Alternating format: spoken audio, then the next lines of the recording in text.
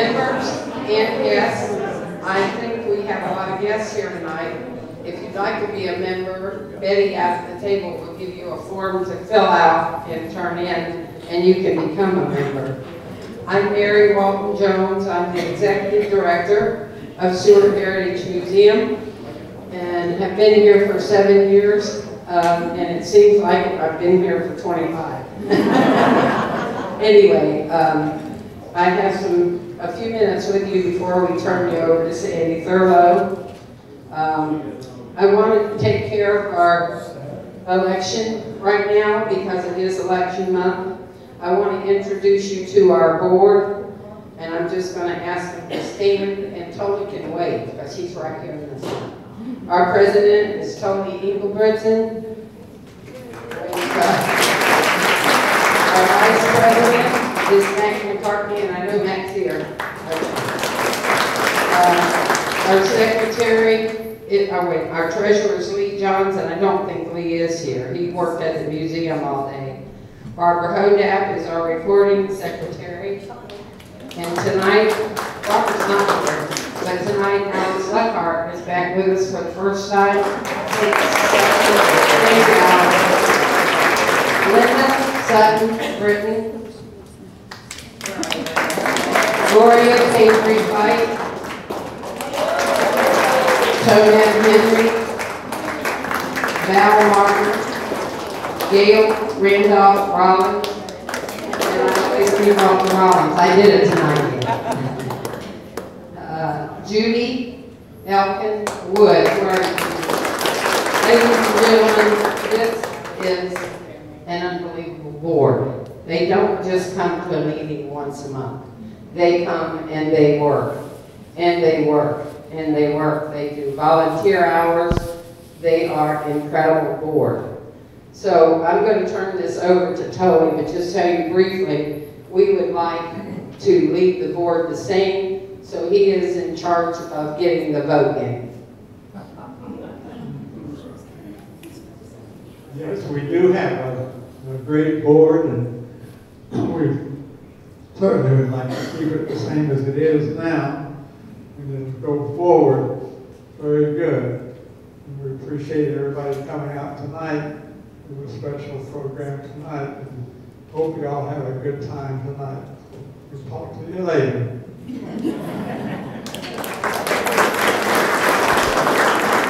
All members in favor of keeping the board the same as it is, please raise your hands. How do you say the rest of it, Tony? Anyone who objects, please raise their hand. I'm not on the board, so you don't have to say. It's just wonderful to see everybody that's here tonight, and I see so many people that had a big impact on this Stuart Heritage and the museum, so I'm just so thrilled. And I think it's just divine providence that Don Armstrong is just back in town, and he was the founder. If there was one founder, there were several on his core committee. But for the first year or two, his address was the address for Stuart Heritage, so that's pretty much of an indication, and he was president. And we still use some of the wonderful printed material that he produced way back then, almost 30 years ago. It'll be 30 years next year. Don was born in Stuart, Florida in 1951, and he graduated from Martin County High School in 1969. He got a Master's of Architecture in 1985 from the University of Florida. And I just want to deviate right now. I think it's just so appropriate. His wife, who he married in 1989, right? Jessica Tano Armstrong. Will you stand up, Jessica?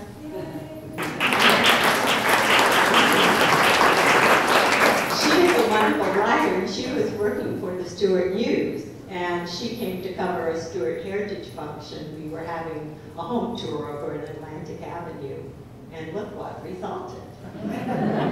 And Don's father was before him. And Jessica had him tape his, and maybe Don did this, his memories not long before he passed away. But they transcribed them, or Jessica did, and so it was through Stuart Heritage I got to read this transcription, and in it he said, I was the second architect in Stuart, and it didn't dawn on me until just recently that he meant Bert Keck, and Bert Keck designed this building. Oh, isn't that cool? And he was a very early architect in town. And then when Don Armstrong became an architect, he followed him. And so now I'll go back to my introduction. That's the way I am. He practiced architecture in Stuart in the 90s, and he became licensed in 1990, he said, after he was married to Jessica, I see. And in his practice, he specialized in doing historic preservation projects, which included our own Lyric Theater, and he did the writing for the National Register application for that. In regard to teaching, he's published numerous articles in academic journals on topics such as the history of Tuskegee University, where he taught when he moved to Alabama, about his campus and the design studio methodology. I butchered that, I'm sorry. He wrote 2 chapters in Space Unveiled, a book on culturally responsible design, and he's won awards and was a peer reviewer for academic architectural journals. And so he taught in Tuskegee architecture, and he retired in 2016, and he moved back to Stuart 2 months ago.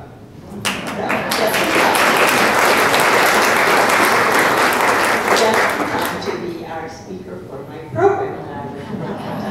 So Don, it's all yours. Thank you so much, Sandy. Well, good evening, everyone. I'm delighted to be back, and in particular, while we got here a little bit early, and it's been sort of like a high school reunion time. It seems like every other person I've kind of bumped into tonight ends up being someone, and I'm seeing more faces just as I talk. I remember from sometimes all the way back to kindergarten, not high school. So, and if I haven't recognized your face yet, please come up afterwards and reintroduce yourself to me, because I know many folks out there probably I do know from before. I want to say it's a real privilege to be here, and I feel humbled just thinking about, reflecting on all of the work that's been done since I left and since I stopped being as involved in Stuart Heritage as I had to kind of support my wife and family and begin putting more time into that. So it's just awe-inspiring to me to see how far things have come, since that time. As Sandy mentioned, I grew up in Stuart in the 1950s and 60s. My parents came here in the 1920s. In fact, my mother came here in 1925 when the county was founded because she moved here with her uncle, who was the first county judge. So she really had no choice but to be a Martin County girl right from the start. And so her family was very, very involved in the town at that time. My dad moved here about the same time, around 1925 or so, with his family, including Davida Sutton Taylor, who I know many of you all know, and who, along with their daughter Linda and her daughters and granddaughters, have been very involved. Oh, is that a little better? Yes. Involved with with Stuart Heritage also. That's been very, very gratifying to me to see their involvement. A few days ago, Mary Jones graciously took Jessica and I on a tour of the Stuart Heritage Museum, and that was just amazing to me, just how far that's come and how much the collections have expanded as well as the exhibits. and how much more of the building's being used than had been used in the past. The whole second floor was just kind of a storeroom the last time I was there, so it's amazing to me, you know, just how far that's come also, and just hearing stories about how things have really, a lot of the good work that you all have done just in the last several years, and kind of going through kind of second wind, so to speak, with the group, and kind of getting your bearings again, and that was very good to hear about also. I think it's important to remember that Stuart Heritage came out of the 1980s downtown redevelopment movement in Stuart, because that really gives you some context that helps to explain a little bit about not only where Stuart Heritage came from, but some of the purposes and intentions that we were aiming for with Stuart Heritage. I think obviously everybody was excited about the idea of you know, preserving local history and having our own town historical group. But there were other aspects of this that went beyond that. Right after I graduated, I came back to Stuart in the mid-1980s. The city had just formed its community redevelopment agency, and I know Mr. Foster and Mayor Foster at that time and others will remember that time, and there was just talk beginning about what to do with downtown Stuart. Those of you all, who was here in the 1970s and went to Stuart, downtown Stuart regularly? So most of you all remember, it was just, you know, dead as a cold mackerel. There was nothing going on at all in the evenings, the weekends. There were a lot of vacancies. The downtown was really making a lot of people wonder about why do we even need this old downtown anymore? Why do we need these old neighborhoods anymore? But the Community Redevelopment Agency came in and through a series of steps, including Stuart Main Street, Stuart becoming a Main Street town, local architects and other designers kind of getting together and putting together some ideas for a master plan, for guidelines for the downtown. There's a real momentum that built that I think kind of shifted the thinking from, well, let's just bulldoze everything, to let's take another look at what we have here and let's see what it might be if we could actually get owners that began getting tenants back in their buildings again and businesses that attract people into the downtown. So the final step in that really was bringing Andres Guane, the renowned master planner who designed Seaside, Florida, and he and his wife, Elizabeth Platterzeiber, have a planning firm called DPZ, and they were brought in and produced a master plan for Stuart. And that was what really, that's when things really were galvanized, where everybody was kind of sort of marching in the same direction. It really pulled the community together in a really strong way. One of the proposals in that master plan was to create a local history museum, so a town history museum for Stuart. That was an idea that had been pitched before. I think maybe Ernie Lyons might have been one of the first folks. I know Joe Crankshaw had spoken about this and really tried to get interest in that. So there's already a little bit of a kind of some grassroots discussion that had been going on for years about how Stuart needed its own local history museum.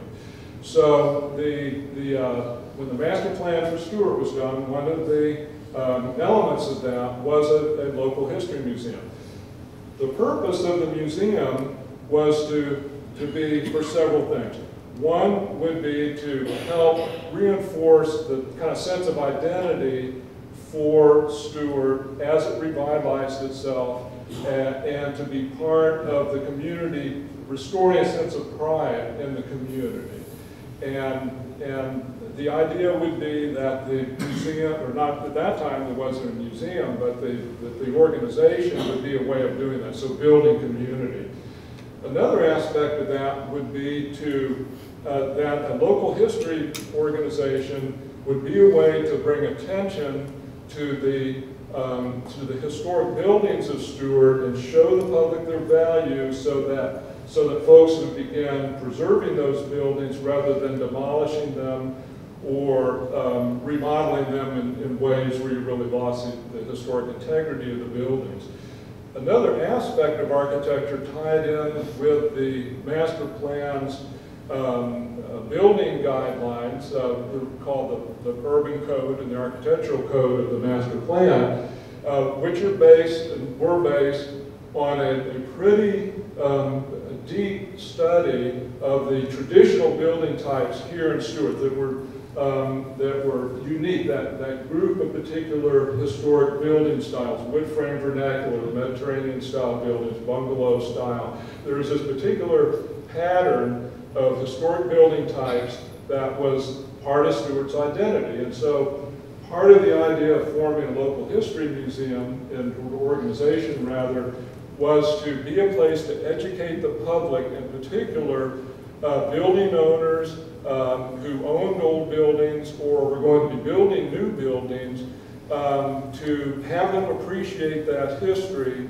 that architectural history, the urban town planning history of Stuart. Because Stuart has some really amazing, some of the subdivisions have some amazing aspects to them as far as town planning from that sort of 1920s era when many of these subdivisions were built. But so the idea of the local history organization would be to help reinforce that idea, that appreciation of Stuart's architectural heritage. And when the master plan had been completed then,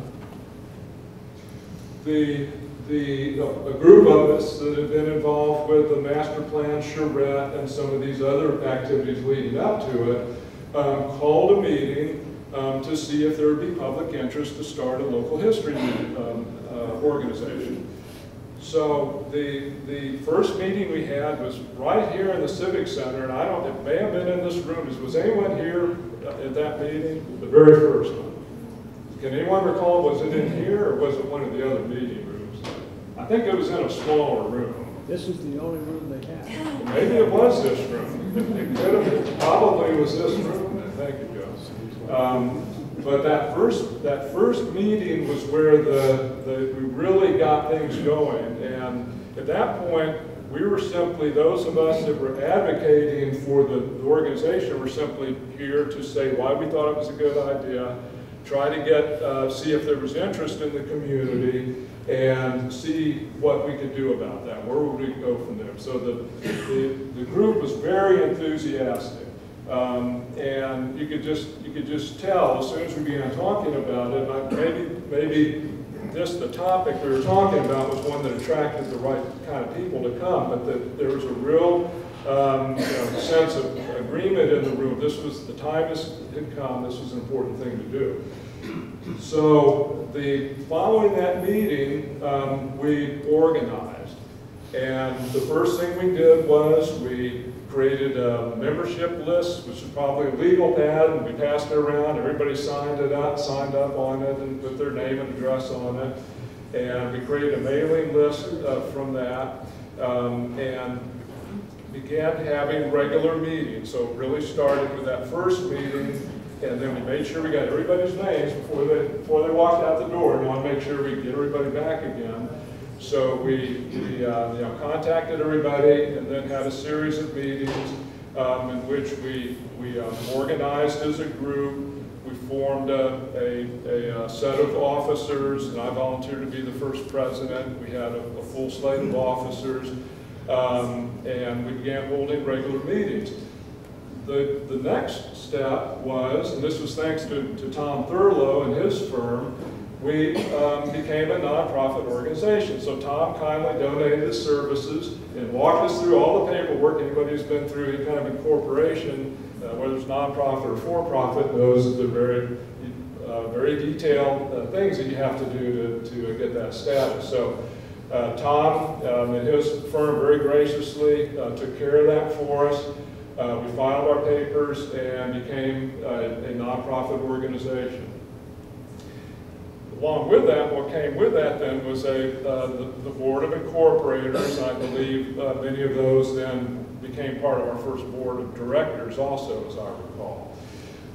So within, I would say within a couple of months, we were pretty organized. We had a pretty good core of people that were committed to the cause, and we had an organization, and we had officers, and we incorporated. And the next step then was where to hold meetings, because those were kind of ad hoc at first. And pretty early on, the city of Stuart allowed us to use the city commission chambers.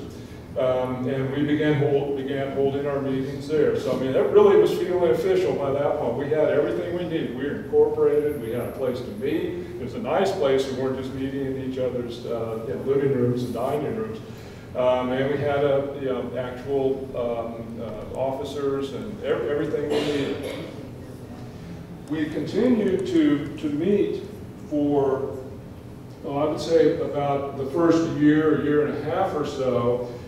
And during that time, the city purchased the old Stuart Feed Store and had it restored by eminent architect Peter Jefferson, who did a wonderful job on the building, maintaining the character of it, but making it, bringing it up to building code and making a very inhabitable, usable building out of it. So about that time, through my work with the CRA and Main Street and some of the other things that I've been involved with, had made some good contacts with the city of Stuart. Terry O'Neill and Craven Alcott, some of y'all may remember them, who worked in the planning office there. And I began having a conversation with them about would the city of Stuart be willing to let us use the Stuart Feed Store to found a museum of local history, and Stuart Heritage would manage the building, and we were requesting that the city allow us to do that. And the city, I think, must have been thinking about it also, because they came back with a yes, pretty quickly. And the next thing we knew, we got what we had asked for, and everybody's kind of looking at each other, what do we do now? We have this whole building, and we're responsible for it, and what do we do next? Well, the members of Stuart Heritage, as well as members of the community, really came through in a big way on this, because as soon as the word got out that there would be a local history, our first local history museum, but in the Stuart Feed Store, everybody loves the Stuart Feed Store. Everyone has a memory, anyone who grew up here has a memory of going to the Stuart Feed Store, either for feed or for the baby chicks that they would sell at Easter, or one thing or another. Anita Park Morrison, whose father built the original building as the George Parks General Store, was still living around this time, and she had been really part of the beginning of Stuart Heritage, and allowing us to kind of gather her memories and go through her old photographs and things. So there was a kind of a little bit of sort of DNA there, already there within the organization for the building. But as soon as we announced that we would be founding the museum there, we began getting these offers of just amazing things. And some of the first things I recall was a soda fountain. I hear there's two now, so I'm not sure which one of the two, but this was a soda fountain from one of the original old drugstore soda fountains in town.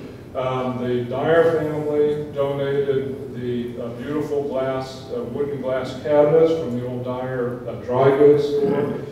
Peter Jefferson was walking down the street one day on Atlantic Avenue, where he and Joan lived at that time, and came across a dumpster with a huge mural leaning against it. And one of the old homestead houses on Atlanta Avenue was being restored, and as usual, is what often happens, just a lot of the stuff that was inside ended up going out to the trash pile in the dumpster, including this painting, this mural, which if you've been down in the basement of the building, it's down there, and it has many of the early subdivisions of Stuart. It was painted, I think, in 1925. It was done by Ernie Lyons' father. I can't recall his name, but he was a developer at that time and had this painting created. So it was sort of a promotional thing that he had done. But you can imagine that, I mean, a painting of what Stuart was like in 1925 with every street, every building, almost you feel like every tree that was there is on this document that, you know, we now have that shows these things.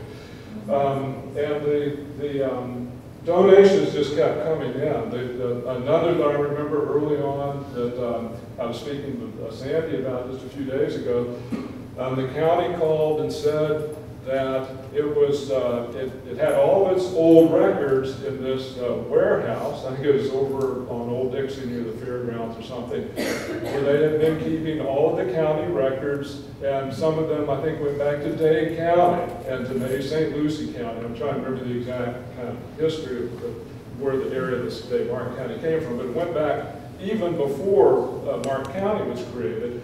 And then picked up there and got all the minutes of the Martin County commission meetings in big bound books, as well as just box after box after box after box of letters and promotional brochures and all the stuff. If you're kind of an ephemera addict like I am, you just love old printed stuff from the 19-teens and 20s. There's just like a warehouse full of it, just given to us to keep as much of it as we wanted to. So I remember, you know, several weeks of a lot of us just going back and forth down there and kind of, you know, dusting things off and kind of wiping them down and schlepping them back to the Stuart feed store. And I don't even know where we put them. I guess we just found a corner somewhere and started there and just kept stacking stuff until we ran out of room. But we took as much as they would give us, and that pretty much was our policy. If it was old and there was a real connection with Stuart, with people or places or events that had to do with Stuart Heritage, you know, and it was at least 50 years old, we would welcome it and find a place to put it. And so the donations just kept coming. The next problem we had then, these are all good problems obviously, was how to, you know, what to do with all this stuff, because we couldn't just store it. You know, our mission was to display it in the museum. And so myself and some of the other members met with some museum designers, as well as some of the directors of local museums, the Elliott Museum, the Loxahatchee Historical Museum. And we kind of created a nice support system of people who had been there, done that, as far as founding museums, and had an awareness of exhibits and kind of knew what we would be facing and how to approach this. So we had a lot of good input from them and kind of processed all that, and just gradually started, you know, putting together displays as best as we could kind of figure out how to do it with what we had. And that was how the museum started.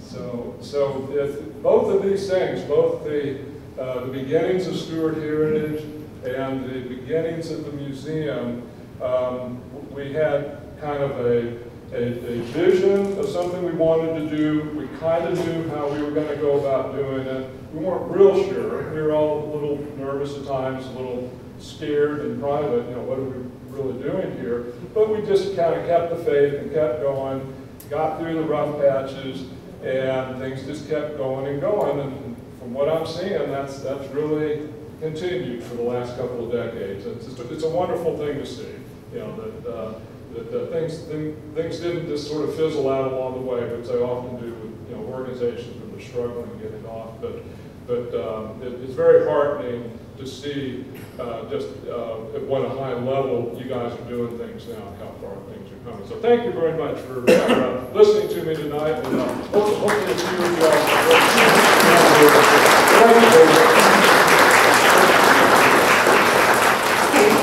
Thank you, John. And my slideshow is really kind of like an illustration of his talk. And so I've never been able to talk without pictures. So let's see if I just at the beginning, and I want to do a disclaimer. I've never been on the board. I've never been an officer of Stuart Heritage. I'm just a helper. And for years I did the programs, you know, arrange for getting programs. And so when Mary asked me to give a program, I know how nerve-wracking it is to have someone you can hope to depend on, so that's what I'm doing tonight.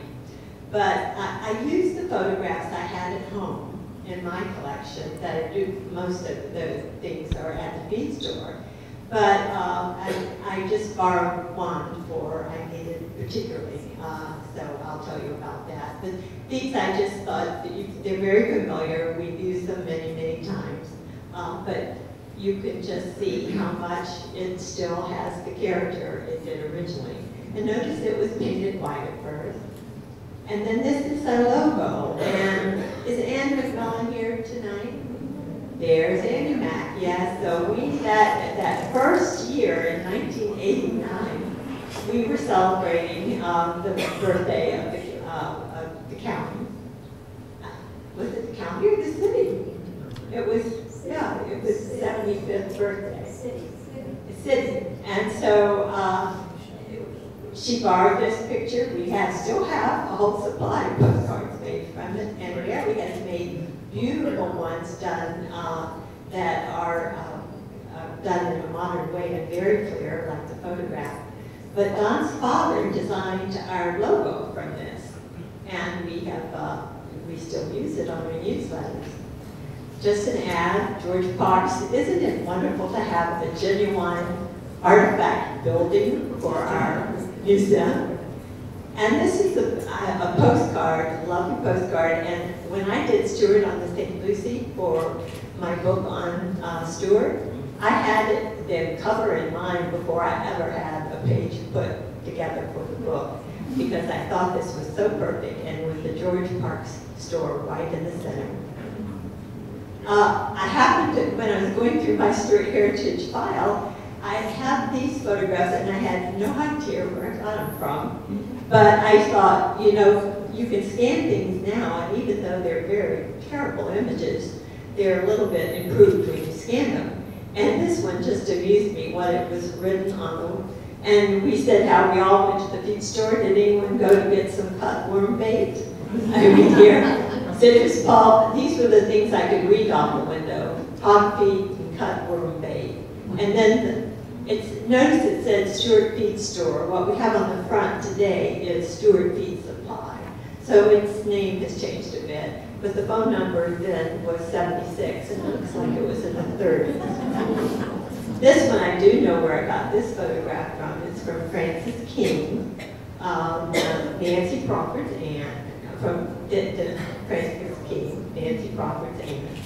And notice that the feed store is painted white at this time.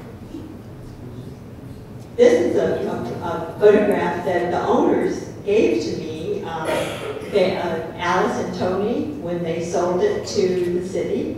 They had some photos they had taken of it, and they gave me this photo. And it was Alice's father, Mr. Joseph Beckich, that owned the property that was sold to the city. And there's our founder, Joe Crankshaw, who was right there in the beginning. And then Kathy Reeder, and then Roy Laycock moved out of town before Don did, really, and he had so much to do with historic preservation in our town. But he lives in Utah, and I got his photograph off the internet. But that's our Roy Laycock. His son Todd said he's going to be coming to Florida in December. That's it. And here we had Joe Jefferson was mayor of Stuart during this busy time with all the, you know, they talk about a perfect storm, and all the things with architects, and Peter had been restoring and saving buildings. And Boo Lowry had been moving them for him, and that was quite a combination.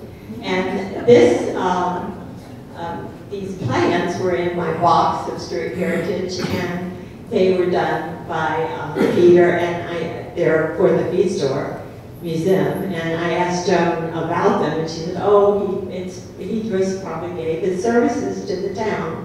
because he did that very often. And I see Joan here. I hope when we pass the mic around, I hope these people will make a comment. This is Catherine Lewis was the loveliest lady, and she was so enthusiastic, and she would have events and antique shows and participated in the home tours very early. And this is Marion Judka, and she's out of town now, and she's still around.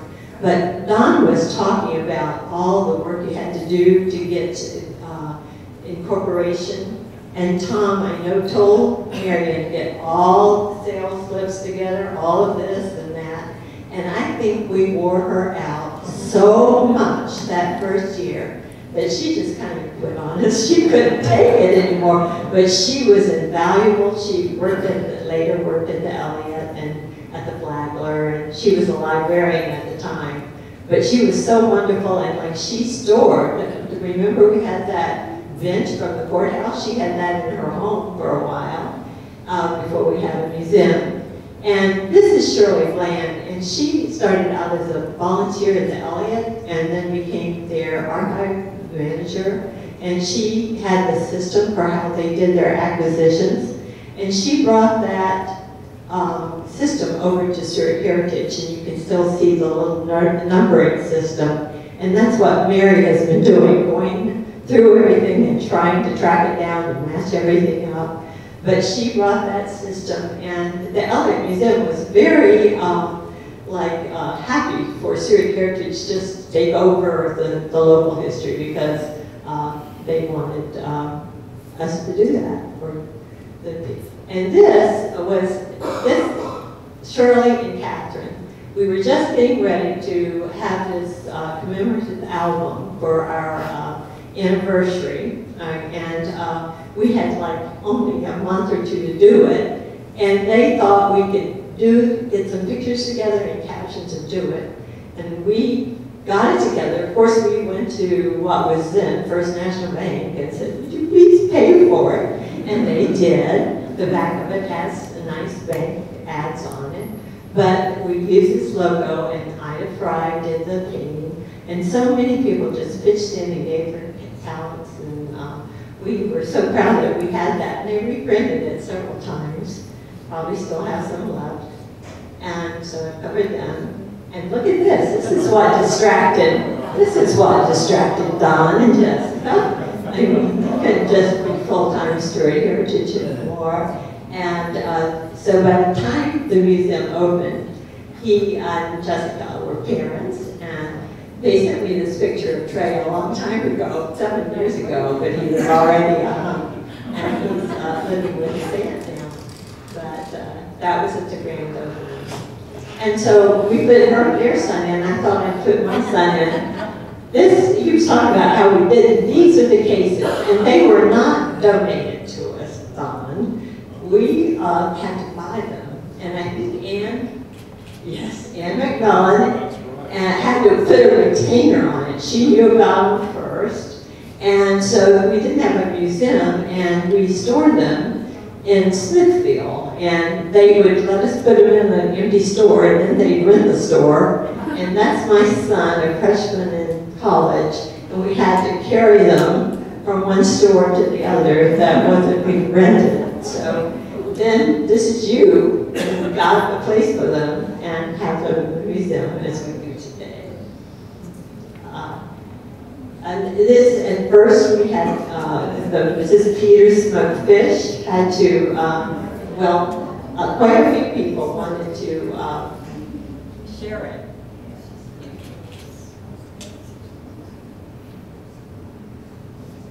Wanted to use it for commercial purposes, gift shops and different things.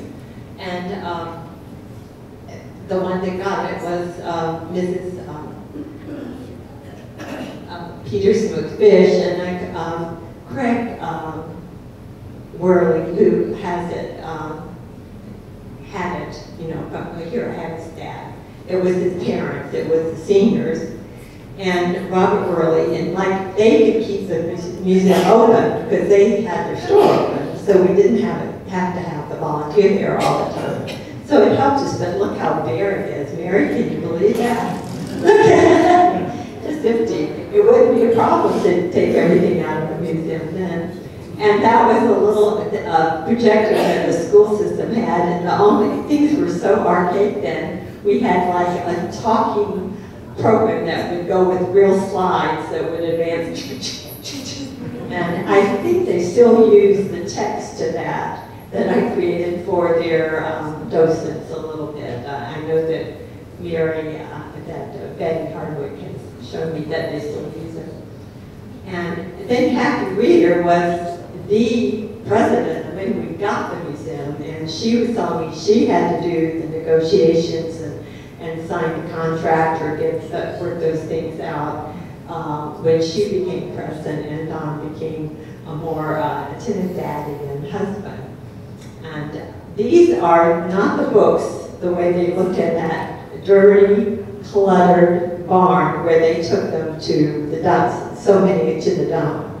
But what we did, we asked, this is Carolyn Zumba, who is a Pomeroy, and we know we have Pomeroy Road by Walmart. She was a lifetime abstractor, as is her daughter over there, Ellen, in second generation. But when Don and Tom and Joe were going through all that clutter, they said, we need somebody that really knows what we have to select. And Carolyn came down there and said, well, get the #1 record book and this and that. We did not take everything they said we could have. We wouldn't have any, I mean, it would have filled this room. It was just so much clutter. We took all those record books. So we got the earliest ones because Carolyn said that's what we should do. But they had been a problem all through the years. That's Shirley Flanagan, the one who was the archivist. And here we have Lori. Lori is here. We have so many people here that were important at the very beginning. Lori was our third president, I think. And then Marion. Is Lucille right today? Very good. Look at, I wanted to use this pretty picture that Tom took of Lucille in her Seminole Indian garb when they were celebrating Santa Lucia Day in Fort Pierce. But she was our 4th president, I believe. And here I saw that Mabel Witham is here tonight, and she was on the board at the very beginning and involved with things. And she was on the museum committee, you know, to get things figured out of how we were going to handle the museum. And Isabel Williams is Ernie Lyon's sister, and she was very active for many years in the last years of her life. She loved Stuart Heritage. And Robert Glennick just died this year. He was a dentist, and maybe when we pass the mic around, Lucille knows if he was very involved with the Seminole Chickadee exhibit too, but this was the beginning of the train in the little town exhibit. He was a railroad pup for Mama Railroads, and he and his cronies built this wonderful panorama, which isn't it one of the most popular things at the museum? You can comment when you go around. And I happen to have this picture of Knight Kiplinger, and I know how generous the Kiplingers, and we were invited to the boathouse that is on their property at Bay Street Lodge, and look what's hanging in their kitchen. It was purchased at a seed store, I think. And Jerry Randolph was one of our early presidents through, you know, we had some rough times, and he was president twice, really, and his sister Gail is here. She just voted her into the board, and she's been a volunteer since she retired, I think, but since 2010 she's been on the board. But you'll be appalled at what our museum looked like. Look at these pictures I had in my collection. Can you believe that it was falling down the hill, so they had to like make a foundation for it. And if we had any idea that we were going to use the downstairs for a museum, for a part of the museum, we sure would have had them make it a foot higher so we wouldn't bump our heads. But look at it, wasn't it just a disaster? And so this was the renovation, and we got this big grant from Tallahassee, and we had an architect that wanted it to be authentic, like Don would want it, you know, and so one thing she wanted was for it to be painted white, like those are the early pictures. But it certainly looked improved, and in the early pictures, we had Stuart Main Street upstairs. You know, the stairs were on the other side. But look at that! If only they left it at that high, we wouldn't bump our heads. And then Lucille, whose special interest is archaeology, she and the Archaeological Society made sure that everything was investigated and gone through to see what was there. And then this was from the paper, but the article was so funny. People saw them painting it white, and they were appalled. And David Collier said, "Stop. Okay, it's authentic to do it white, but we are used to it red, and everyone living is used to it red anyway. And we've got to paint it red again." So they did. And I just put this in because I thought it was so wistful of my husband, Tom. He still dresses probably that same shirt and Carol, and that was when we moved in. But when I was a young one, and Jackie was in back when she was just a little kid, you know, maybe 3 or 4, he was so enthralled with Carolyn Simba's articles, her columns. And he was talking about her before I could even think of anything but just like getting through the day. And so there they are, old friends, looking out the window. Maybe a train was going by, just been moving. And then people, it wasn't fixed up inside. Members came, this is Donna, this is your neighbor across the street. He was helping out. And that's Ellen up there, and I told her I had her picture in my slideshow. It's the only picture I had of her, so I put her there as she was painting and fixing things.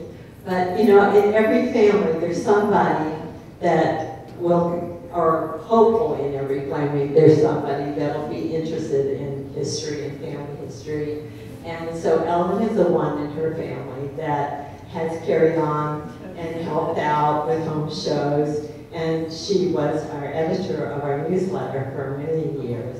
And she's right here. And I hope when we go around, you will say you're one of the stars of the slideshow. And then when I had to write up about this event, I took, and I saw that Jessica referred to the same article. But Mrs. McCormick, when she, in the 70s, she brought an article about the Miami-Dade Trust, because they were going to, and it said the word Stuart Heritage back in '72, when, and Ernie Lyons wrote a column that we need a Stuart Heritage. And it's funny how we ended up with that name, when Joe and Don and Kathy and Roy got things going. And so we were out, they had to empty everything out of the museum, and for 2 years they were in the shopping center over there, we call it Kendrick Plaza, over there on Johnson Avenue in Colorado. Wachovia Bank let them have space. And so we just moved in, and this is our Mayor's Foster. I put former mayor there because I got mixed up. I was a decade off. I think he was mayor in 2002 when we moved back. And that's dear little Mrs. McCormick signing in. She was so happy that we were back in the museum. And these are those darn books. Those books were so heavy, and we took them. I didn't do it, but they put them upstairs on the 2nd floor, and as soon as we moved in, and they just spent about $300,000 or $400,000 on restoring it, and the roof, the ceiling was sagging. And the city said, you have broken the building, and it's your fault. You put too much heavy stuff up there. And Chris Nowicki was just like a bulldog, but anyway, and they said it wasn't our fault, but we had to get those heavy books out of the upstairs, and then they were put downstairs. I thought they would surely be ruined, but they stayed nice. They got more bugs in them maybe, but they weren't completely ruined by being underneath. And at that time, it was just a sand floor. And there's Carolyn Zimba, and you know she did, those are her books behind her. And there are probably still a few available made from her columns. And it was her friend Mabel Whitlam who organized them and made them into a book or helped. And there's our Toby. Through all of the different people that were running things and a little bit of friction now and then, never friction with Toby. He's just loving and gentle, and he's with Sally Glassburn, who was our manager for about 10 years. And here's the one picture I had to get from Mary, and it's in a frame right there by the check-in desk. But it has Toby, and it has Don Churchill, who was on the board for 25 years, I think, and she just had to go out of town and live where her children are, because she is, getting up there.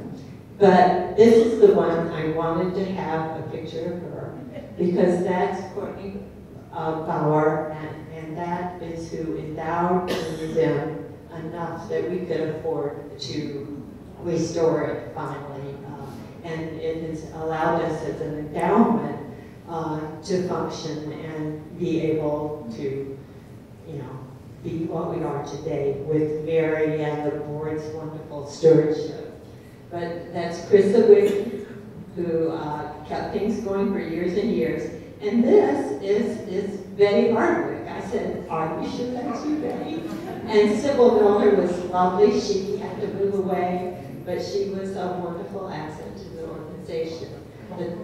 And here, Mac McCartney, and I said, Kathy, I don't have a picture of Mac. And then this wonderful age, you can just take it with your phone and send it in. So this is a fresh photograph taken in front of the museum with Mac right there, smiling in front of the display, celebrating the 25 years. And he's been president, he's been on the board for years, and his radio knowledge and speaking knowledge has really been an asset. And here's Chris. We were having a home tour when her stomach was hurting her, and she said, I don't feel good. And they realized she had pancreatic cancer, and she was so great dealing with that. But this is why Stuart Heritage Museum is so wonderful, and this was in the paper, and it's amazing with how it came out so clear. But Bob Green and Morris Walton, and this is what it's just all about. It's like the last Cracker Barrel, and they enjoyed it so much, and we enjoyed them tremendously. And there's Charlie. He's been working. He worked through Chris. He dovetailed with Chris very nicely because he fixed everything, and he made do, and they got along very beautifully. And there was a time when the only way I could participate was like doing posters for home tours and things like that. And then I started building up all these posters, and what to do with them. So he was putting them on the ceiling. I just took this picture up. This was when the Germans were here, and Jackie Williams came. But I thought, oh, I'm going to show that. I'll totally put my posters on the ceiling. And then they started peeling off. It was awful pretty soon. So now things are so much nicer. But we actually, and remember this, Mayor Foster, how you went to Potsdam, Germany with Kathy, and we made a Potsdam connection while Carl Kruger was on the board, and they came from Potsdam, Germany, and visited. But this is the one who really has made the difference. Mary Jones has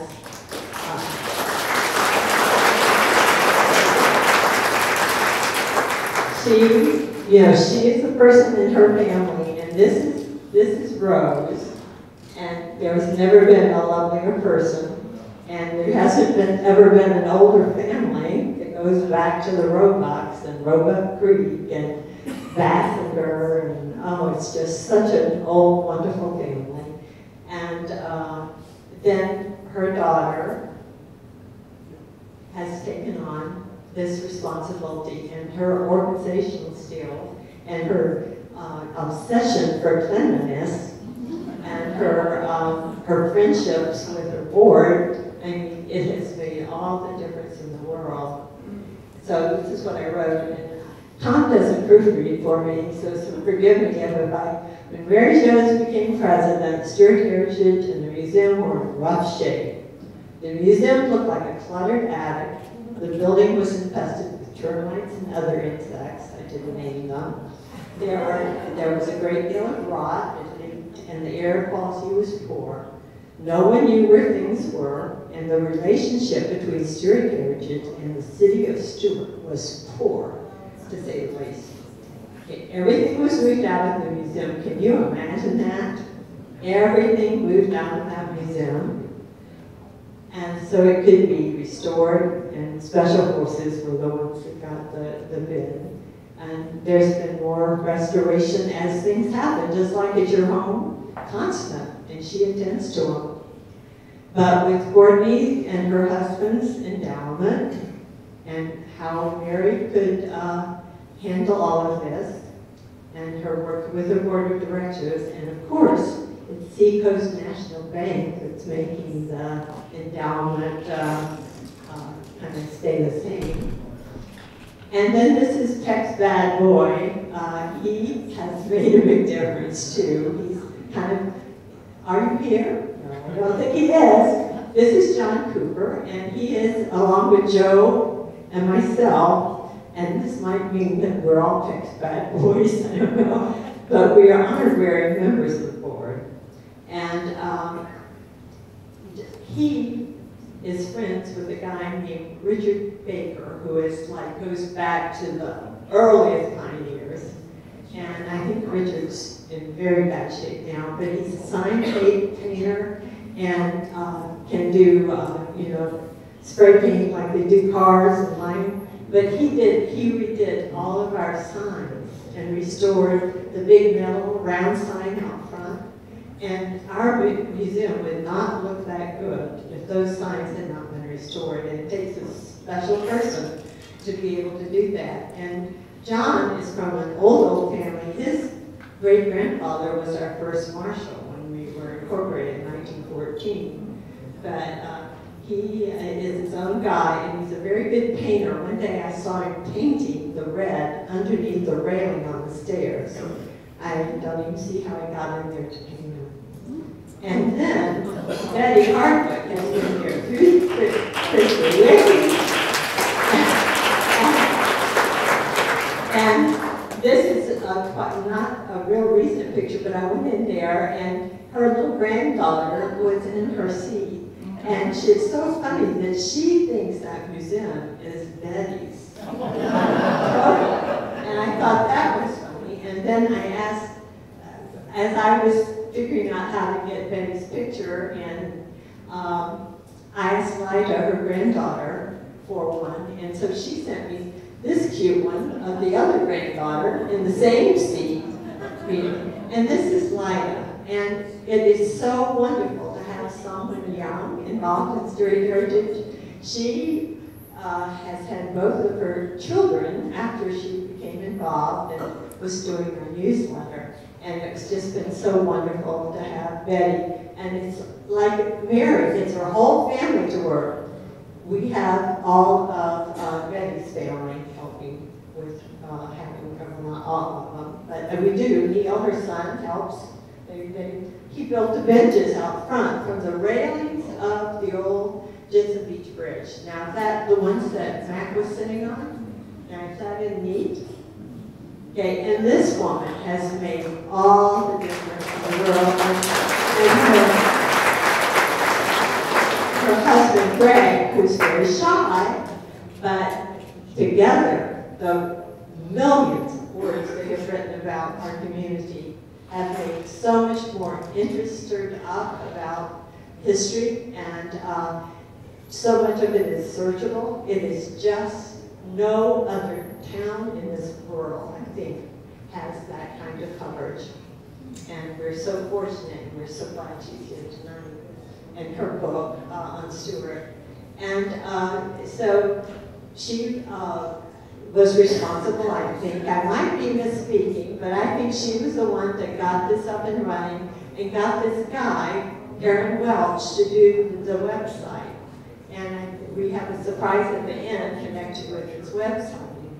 And this is Greg, and on the website it has all, and this is just a small portion of their vignettes that have been published in the in Stuart News. And it just goes on and on. It wouldn't fit on the screen to scan or to capture, but the words and the topics and just all the offbeat subjects that it's just wonderful. And here, this is Don's cousin, Ginger Ehaw, I guess that's how you say it. But she was, her grandmother, Don's aunt, was in her 90s, and she loved the feed store, and Mary had this idea of having Wednesday morning coffees. And so a cup funeral home, and that's food, she worked in a bookstore, they supplied the donuts and coffee. And this was 5 years ago, right, Mary? 5 years ago. So they've been meeting every Wednesday, and it just grows and grows. I came last week, and this is just a view in one direction. The men are in the front, the women are in the back, and they're just talking and having a wonderful time. So Don, you really have started something, you and your friends. And the day I happened to come by, I love serendipity, there was this man and his daughter, and I said, well, who are you? And he said, I was born in this building. We live in Lake Worth, and my granddaughter was driving me around, and I told her I was born in an old building over there, and she said, well, there's an old building. And he was born upstairs in the feed store in 1940. And so we're going to get more of his story. And that's him with his daughter. He lives in Lake Worth. So you never know. And so when Kathy was president, I think Joe had was working for the Miami Herald at that time, and the Lyons children, Ernie had died, and they had these boxes of albums that they were going to give to Stuart Heritage. And Kathy, I think, said, or it was Sandra Milton said, I think you can do an exhibit from this. So, and that was 1990, so that was early on. So the first exhibit in the Courthouse Cultural Center was the Lions exhibit. And at that time, I put up photographs on the landing. And Stuart Heritage paid for the printing at that time. And so I think it was $400, the whole show. And so those are still on the landing at the Courthouse Cultural Center. After 27 years, Tom and I had them framed because the foam board got so, torn apart like they were in the ceiling of the feed store. And then we had this plaque right there. Probably people in Stuart Heritage may not realize, I know Mary does, but right there for 27 years we've had a little history display where people, are having cocktails and art shows, but they've been there all that time. And here are the books. The rest of the story on the books. We, they were downstairs in the basement. No one could really use them because you have to have a big table to open them up and a system. So they were just being stored. And so we have this new wonderful clerk who's a history buff. And she says, oh, I want them. And I think Mary said, take them. So, but we saved them. And so now now they're in a kind of like a shrine right off the clerk's office desk. And you know who this is over here? It started out to be a wedding room. And this is Tolly and Helen. And their wedding announced their wedding certificate. And here's a close-up of it. On their wedding day. And here, the soul of our museum, isn't it just too good that all these things go together? And we have our courthouse cultural center that the architects say, Peter Jefferson, Don, it's just wonderful. And that we have Tolly and Helen's picture in it, and those books that always broke the top of the museum. Got into so much trouble. Now, we have a surprise at the end, but I want to just have a few people talk about, like, Kathy. No, I promised you didn't have to. So,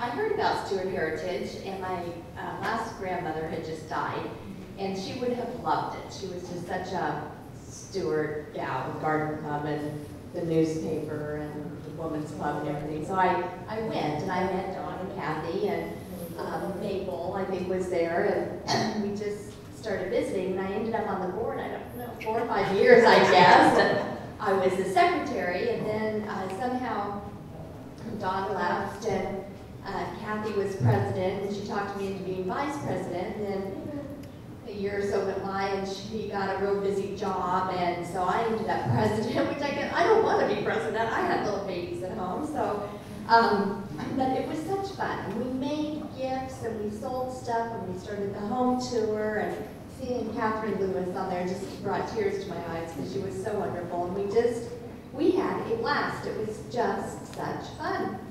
So thank you for keeping it going. It's really cool.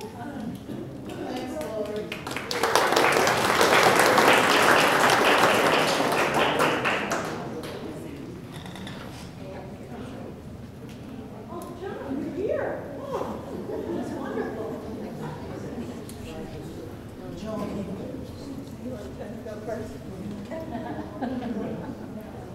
Sandy mentioned that she would like me to say something about the museum that Peter was involved with.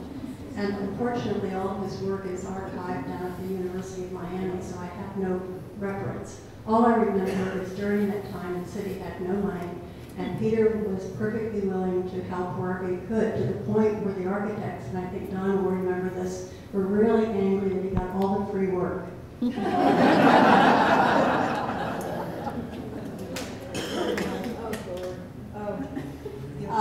You know, when you love your town and you love history, I was just kind of there when Sandy and Joe and Don said, hey, and I said, what? He said, can you come help? I said, sure. So that was kind of how I participated, but since Sandy showed the commemorative picture of the Seminole Indian lady holding the leash, as you can see now, it looks like little piglets. I cannot tell you the discussions we had. Are those baby bears? Are those baby pigs? I don't know if y'all remember that. And we went on and on about that, but we had a lot of fun, and it was just a great pleasure to be a part of it and to continue being a part of it. Thank you, Sandy, for all of your work.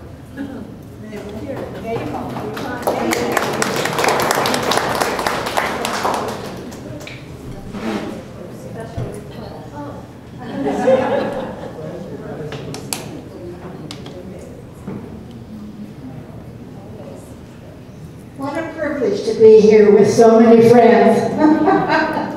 I just wondered if anybody else has their first ticket. I have a charter member, and I'm still having anything that comes into my house stays there. Julie's going to have a wonderful time. Thanks for being here. This has been a wonderful experience.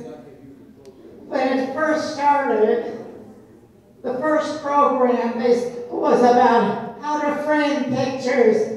And I immediately applied for the job of doing the programs, and I did them after that for 10 years. And what a privilege of meeting all these people that keep coming back. Thanks again for being here.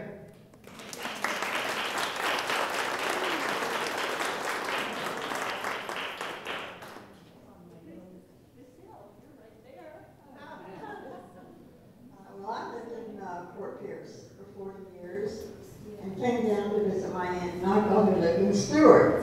And I was very active, as was my mother, in the museum up there. And we begged people to give us a place. No places for a museum up there. So when I came down here, I went with Bud Chapelka, and everybody thought I was his wife. But Ann and I had worked together up in Fort Pierce, so we had a big laugh. But when I went with him, it was in City Hall, I think was where the meeting was. And people were saying, oh, we don't have anything to put in the museum. We can't take the museum. We don't have anything to put in it. And I had to get up and say, well, the voice of experience. Once you get your museum, you'll get things in it. And they did.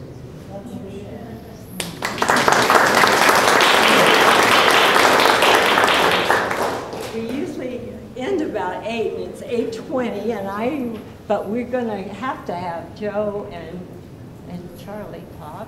What's up, Charles? I don't know why Joe doesn't like this. He's been so Right to your mouth.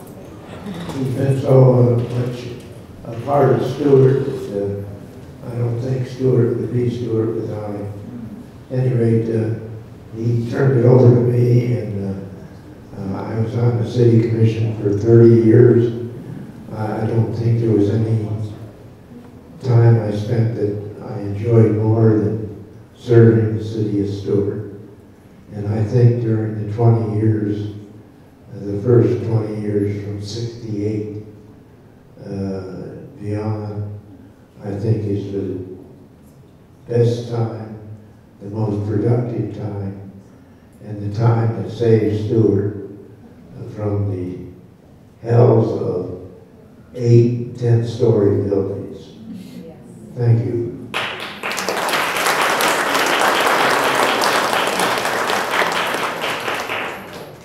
One of the great things about living in Stuart is that everybody has a chance to make a contribution if they want to make it. And living my life here for most of my life has been a really great experience. But it's also taught me that a whole is greater than the sum of its parts. In our city, in our museum, in our society, are what they are because of what individual people have done out of love for the community and without any desire to have any particular spot in the world. We've been fortunate to have people like Sandy and others who've worked very hard to get it all together. And I'm very proud to have been part of it. This is the greatest place in the world.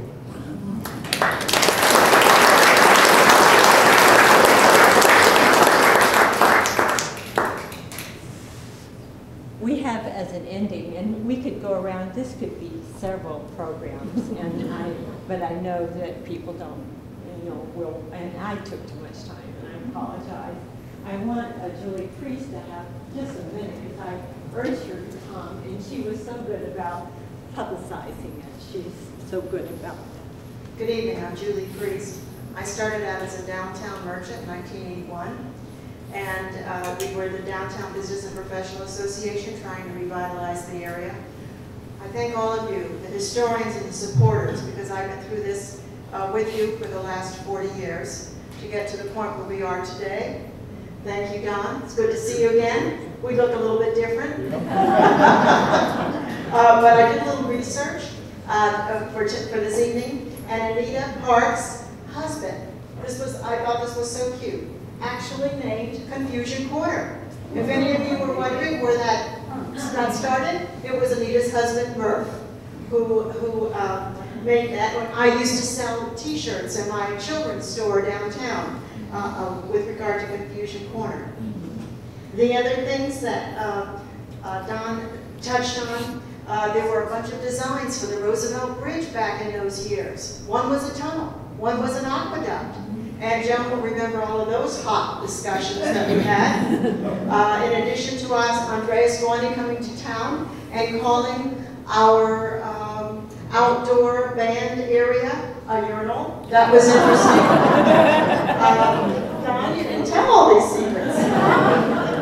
And then, in order to save the Cultural Arts Center, which was the courthouse, the Bar Association passed out yellow bandanas, and we wore those to the Board of County Commissioners meeting, if any of you remember that. And that truly made an impression on the Board of County Commissioners because they knew that the large crowd there was in support of keeping the courthouse. And Roy Laycock, that you saw a photo of, he went around downtown and other places wanting to preserve the Lyric. The Lyric, when I was in business, was a church. And he went around and sold seats at $500 a piece to start raising money to save the Lyric. And I'm hoping he will come back and we'll be able to thank him because look at the success right there. So historic preservation was moving right along.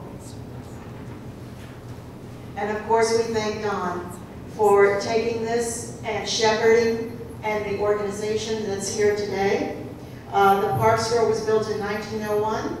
And you have just heard all of the history. We have also had another first this year. The City of Stuart has adopted a comprehensive historic preservation ordinance. All right. We all thought we had one, but we didn't. So this year, they have adopted it. There is now a program in place, just like Martin County has in place, where you can fill out an application. If you have a historic home, you can apply for consideration, and they will put a plaque on your property with a designation. Mabel Witham got one last year from the Martin County group, but now the City of Stuart has a program, a process that we can all participate in. And I'm currently doing the research on the George W. Parks building to put it on the National Register. Thank you.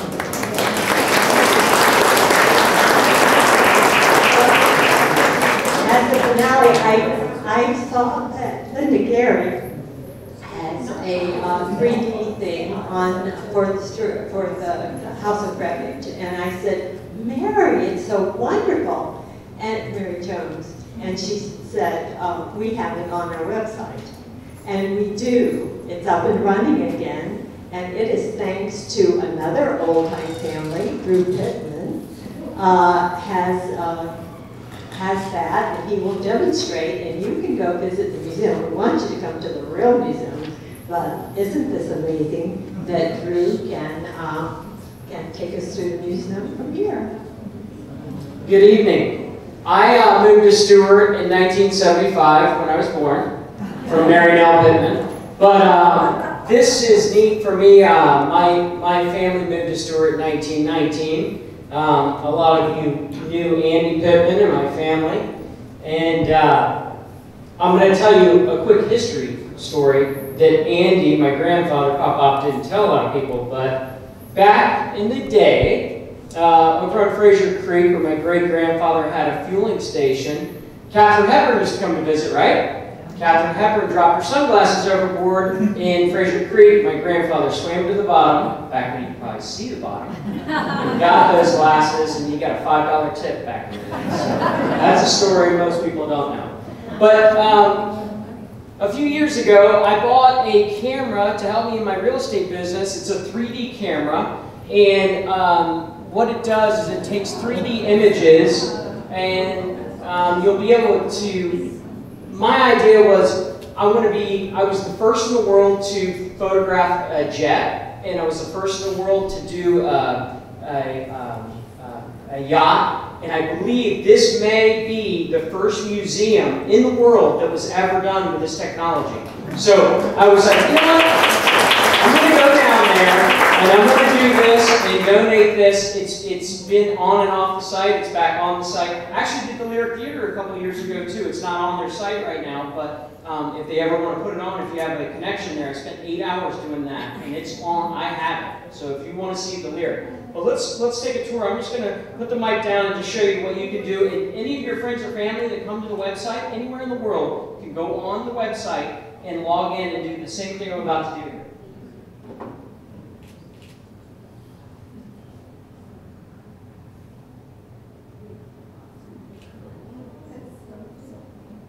This is the floor plan view. And it may have changed. I've got a 4- and 5-year-old boy, so time is of the essence, but I am going to attempt to do the top floor and the basement as promised. But I'll do a little tour here for you. This makes me think of our teachers that are volunteers at the museum. Judy Woods, Nancy Crawford, and Toinette Henry. I mean, they are so good at telling people as they walk through in real life. And I learn when I tag along behind school children, and we all should come down and just go through with them too. All the yearbooks are there. Does somebody want to know something you wanted? Here's a microphone if you want to. If you see something you see in there that you may have donated. This is interesting. We've got to do this another time, I guess. Well, I'm just gonna show you one thing that was super interesting to me when I was doing this. I walked over because my grandfather, as you know, played at Stuart High School. He's the quarterback. Played at UF. I went to Florida State, so I got the zone. That's okay. But I remember doing this one early morning, and his picture was up there, and I can't zoom in, but that football team in Fergie Ferguson, all those grades were on that. But you can do this anytime you all want from your own computer and walk through. And this is, if you scroll down here, that's the floor plan view. And then you can do what's called a dollhouse view. And you can just jump in wherever you want and zoom right in. Enjoy.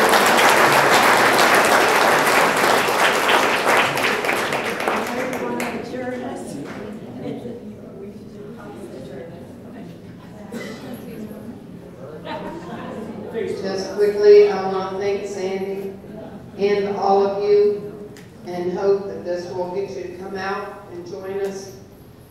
And once again, I want to thank the board and the volunteers and Betty and Ruth, the 2 employees. It is a fabulous, wonderful organization, and we love it. So come out and enjoy the warmth. Thank you.